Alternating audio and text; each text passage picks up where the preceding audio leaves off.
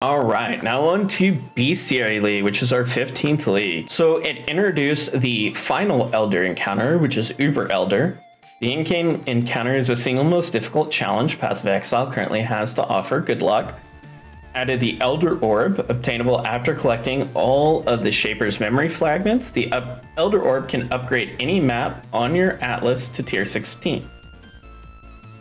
Added 27 new unique items, 16 of which are exclusive to the Bestiary Challenge League. Added 27 new Fated Unique Prophecies. Xena mods. We had Onslaught, Bloodlines, Torment, Fortune Favors, Brave, Nemesis, Beyond, Parandus, and Harbinger.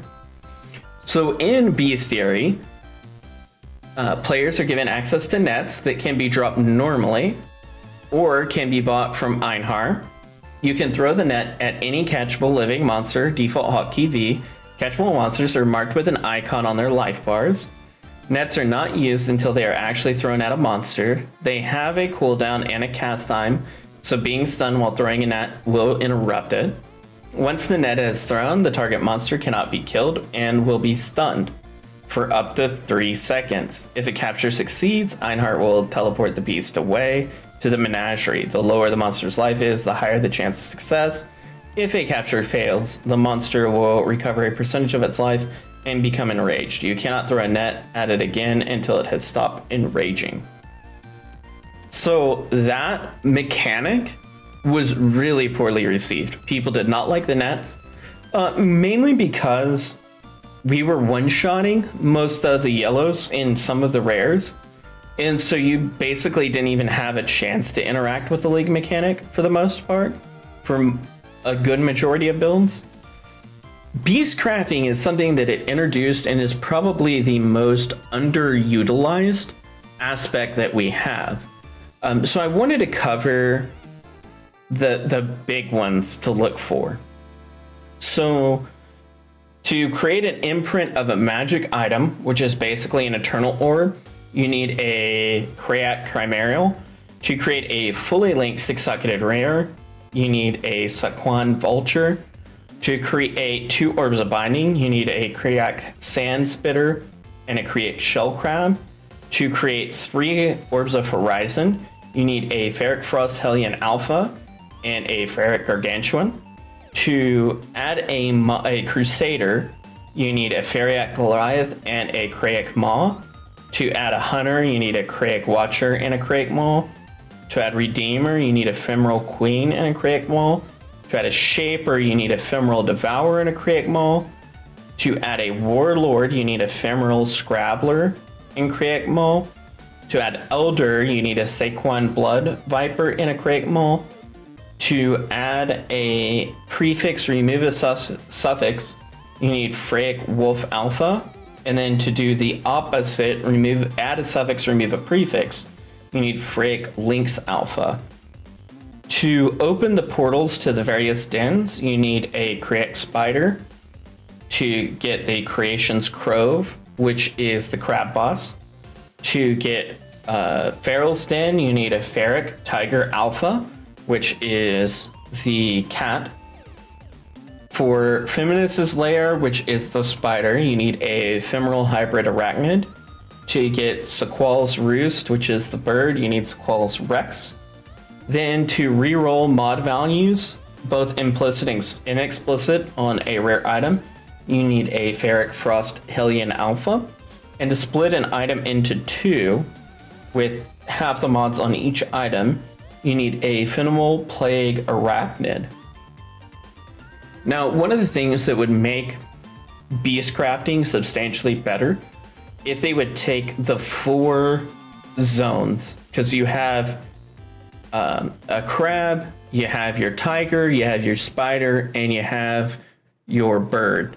If you took each of the 4 quadrants of the map and you dedicated each of those to one of the following, it doesn't matter, it can rotate, whatever, it would make it where Bestiary would be significantly better, because then you could kind of target farm what you were looking for.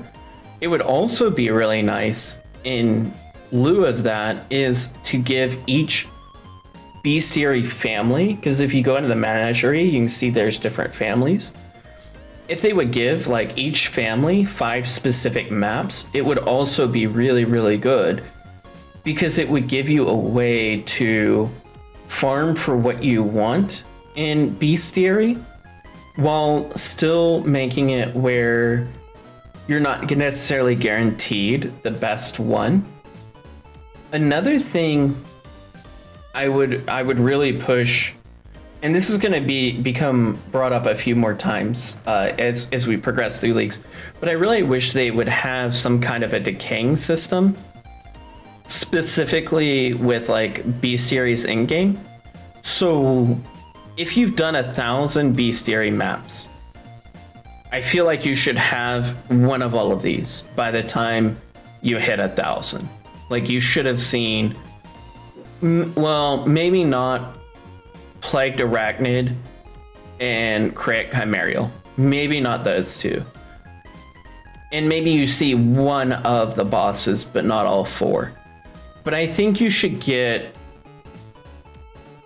see a lot more of the in-game, and I think this is a problem that really came out of the leagues getting so much more complex, is the in-game stuff for Bestiary is really fun to play. However, most people never experience the in-game Bestiary stuff because it's so hard when everything is randomized and there's no path to target farm. It's very hard to get the specific items that you need to do what you want to do. And you can run Bestiary on every map for like 2 or 3 days and not see a single of the bosses, which is probably an issue. Right, if you're going to run a lot of Bestiary, you should see these specific mods come up. Maybe not all of them, but you should see them come up. And it's a shame that more players don't get to interact with it, especially because beast crafting is so underrated and so undervalued, because it's such a good mechanic. Like, it's fantastic, and it's aged and scaled so well that it would be great if more people actually interacted with beast crafting in general. So a link to Bestiary League, a link to Bestiary the mechanic, and a link to beast crafting. The menagerie is also going to be in the Bestiary as well, if you want to look up more information regarding that. It was well received after the removal of nets, which was an epic fail. And that is the reason Einhart has the voice line, "Do not have nets, Exile." One is it is poking fun at Blizzard, because this is right after the "what do you not have phones" when talking about Diablo Immortal. But originally you couldn't kill a beast. Instead, you had to get it to low life, then through an appropriate level net at the enemy. With most builds able to one-shot yellow beasts, it was a giant problem. Added imprint Bestiary orb to make trading a beast easier and more secure, as there was quite a bit of scamming involved before this changed. Beast crafting is underutilized by the majority of the community and has some very powerful crafting options. And it's a shame, right? Like, in a perfect world, we would see a lot more high-end Bestiary stuff than what we do. The problem with the RNG gating is, without a deterministic level, without like a hard cap number, it makes it where, like, if they set it to 400 and 400 Bestiary mobs, you're guaranteed to see a boss. It doesn't matter which one.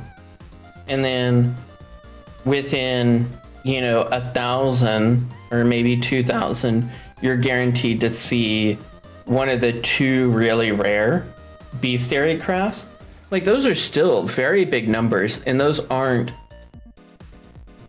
very, very, like, that's a lot of time and effort dedicated. But if they would make it where if you do put in that kind of time and effort, you're guaranteed the reward, it would feel better. Like, there's a reason that players liked being able to target farm from specific bosses, is even if it wasn't the best chance, it gave them an outlet to pursue And even though you might get the same odds of dropping it off of, you know, a normal rare monster now, it would still be nice to have a dedicated path. Like, if you really want a Chevron item, Chevron has a 4x multiplier for all of her items. So that means that you're going to get a lot more crappy Chevron uniques, but you could also get a really good Chevron unique. Something like that, I think, would help as well. Like, just levels of deterministic, especially since you don't see Bestiary every map anymore, and I don't feel the implementation has ever matched the more complex league mechanics, because a lot of them require you to use the mechanic over and over and over and over and over and over and over to feel as good as it did in League. And the problem is we don't experience them at that rate post-League. So they're designed really well for the League itself, but when it's pulled into the core game, the design suffers because you're missing a huge portion of the content that was really cool in League. But anyway, I hope you guys enjoyed this one, and I will catch you on the next one. Have a great day, Exiles.